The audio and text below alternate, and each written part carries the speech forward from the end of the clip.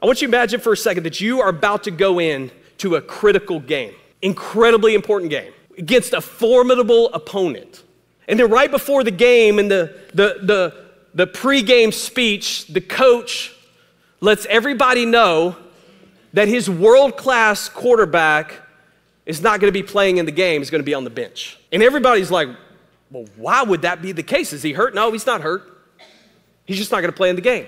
Well, why wouldn't he play in the game?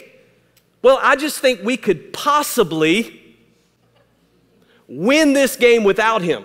So therefore, I'm not going to play him. You'd be like, this guy's nuts. You got to get him out of here. Why? Because you want the best opportunity to win the game. Isn't it interesting? This is what we do in our own life. We don't pray that God would be with us until we're losing the game. And then from the bench, we're like, hey, God, I need you. I need you. I just think that we should go into every day. I just believe that and go, God, I can't win this game without you. By the way, the game that we are playing, you know what Jesus says? You know what he says the enemy is? The enemy has come to kill, steal, and destroy. That's the game you and I play every single day.